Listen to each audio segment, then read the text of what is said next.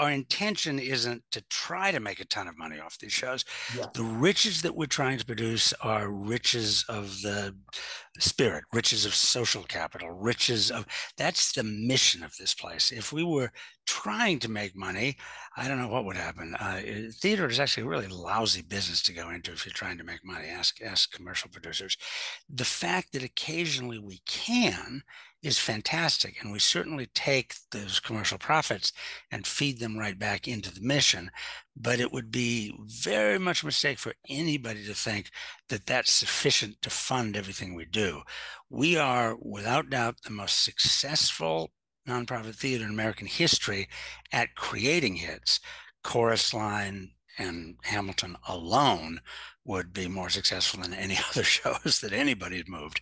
But they're not enough to fund the place down here. They're enough to expand what we're able to do. But we need philanthropic support from many, many other sources to have the range of work that we have down here. So maybe we can go there, Oscar, because it's my understanding that pre-COVID, Yeah, the public theater's top line was around $60 million. that's right. And now post-COVID, we're somewhere between 45 and $49 million of top line. So down somewhere between 17 and 25%.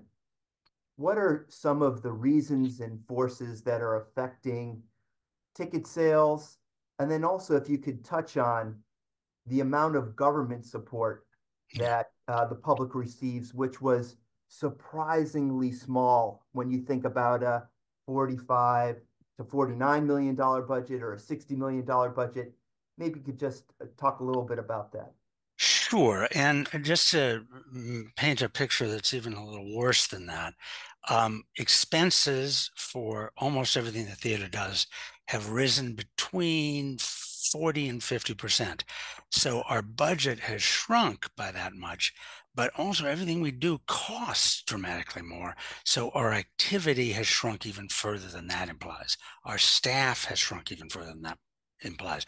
So it's really a crisis, and I should say not just for the public, for the entire nonprofit field across the country. This last 4 years has been devastating.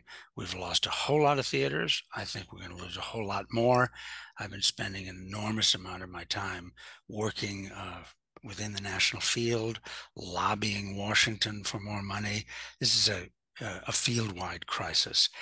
Um, the dependence, the reason that this has gotten so tough is partly the aforesaid rise in expenses, which has to do is somewhat with labor costs, of course, also with labor rules, work rules, which have gotten much tougher in the wake of the pandemic, and not necessarily wrongly.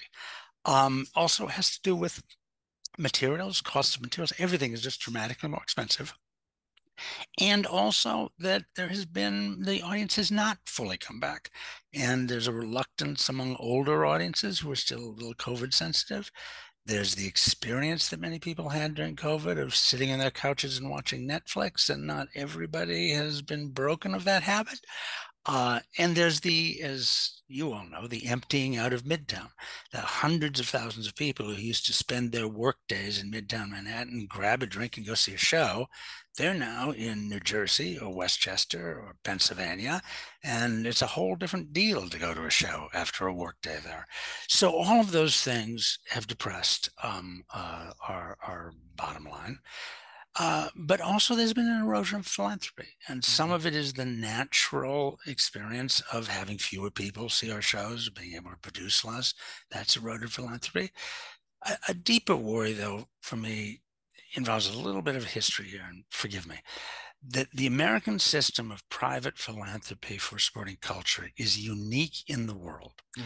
It's because most of the other industrialized nations had a feudal past, and there was always governmental support of the arts that sprang in the distant past from kings, from monarchies, and then it sprang from oligarchies.